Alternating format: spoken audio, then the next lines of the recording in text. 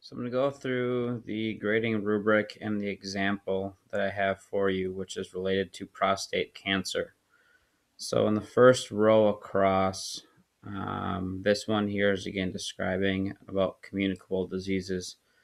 The first three are all the exact same besides what kind of disease you are describing. So I'm going to be just focusing on this second row here, talking about a hereditary disease being prostate cancer. And in the rubric, we're talking about why someone would be prone.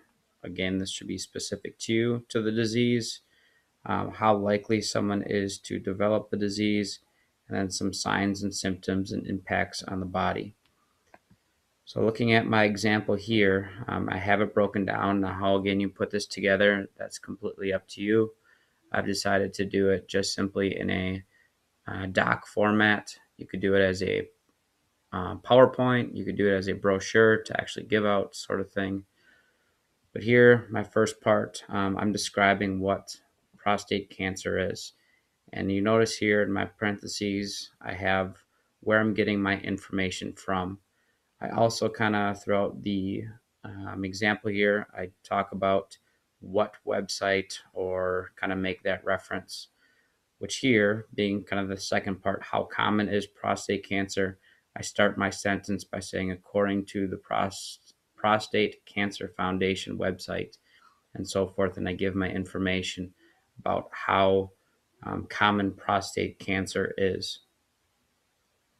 One of the next pieces was relating to signs and symptoms, and I kind of give what it might look like. But here you notice I also have a video that corresponds to the signs and symptoms of where I've gotten my information from.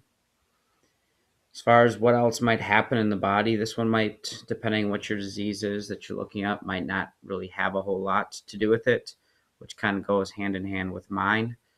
Some of the direct impacts from prostate cancer more so relates to the treatment that's going to be given to somebody if they are diagnosed. And then here, I give a good breakdown of why I would be at risk to get prostate cancer. And I pull out a quote from the Prostate Cancer Foundation that I use to help kind of give the reason from there.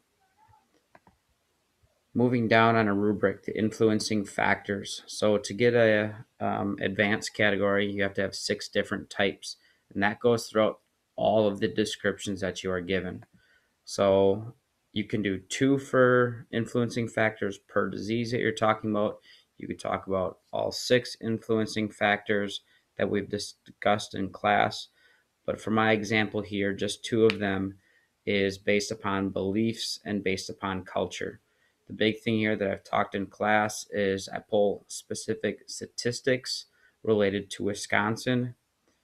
I do it specific to Sheboygan County, and I also kind of give that in relation to how it's pertinent to the culture here in Wisconsin. And then the last part, again, it kind of breaks down the idea of what the actual care plan, some treatment options from there. So again, I'm kind of focused in this second one here relating to some medications, over-the-counter products, doctors, things like that. So within my care plan, I'm talking about some prevention tips first of all. 2 different types of exams and screenings that can be done, and then also kind of some of those risk factors that could relate to the influencing factors we've discussed above. Again, I also have a video that's linked here to help explain that. After that, I give specific treatments, though. First of all, I talk about how someone is diagnosed with cancer from that idea, because the second part of the actual treatments that people are given to help get rid of the prostate cancer in the body kind of breaks down with these 6 different types from there.